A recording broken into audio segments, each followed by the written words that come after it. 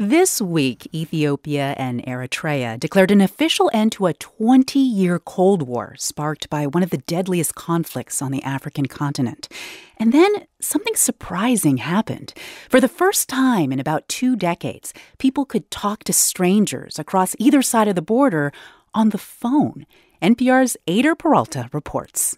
Hénock Gugsa was watching history on TV. The young reformist prime minister of Ethiopia got off a plane and hugged the president of Eritrea. It was the first time in 20 years that leaders from these two countries had met. Gugsa wanted to be part of that history. So she Googled Asmara, the capital of Eritrea, and came up with the number for a hotel. When I called, the receptionist answered, and I said, I'm calling from Ethiopia to say congratulations, and I told her I'm very happy. The receptionist said she was happy too. Gugsa told her that someday she would fly to Asmara, and the receptionist replied, "We will welcome you." We were one people before. Just because of the politics and other things, we differ.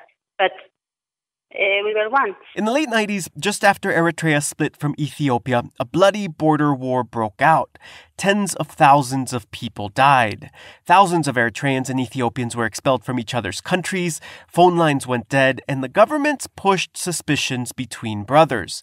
It took Saladin Eshetu 3 days of dialing random numbers to connect with someone in Eritrea.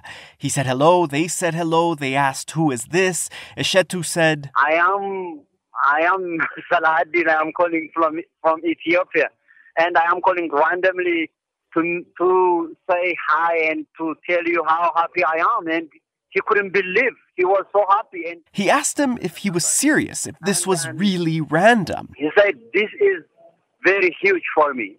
Thank you so much. And I want to make sure that our relationship will continue." He asked if this was his cell phone number. And he said, "I am going to save your number.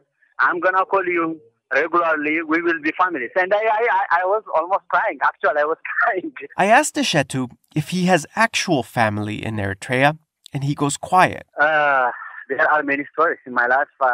Actually, my father died in Eritrea in a war, and I don't know where his grave is. I just know the name of the place. So something in life always seemed missing.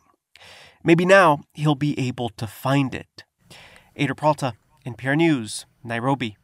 And you heard him on All Things Considered from NPR News.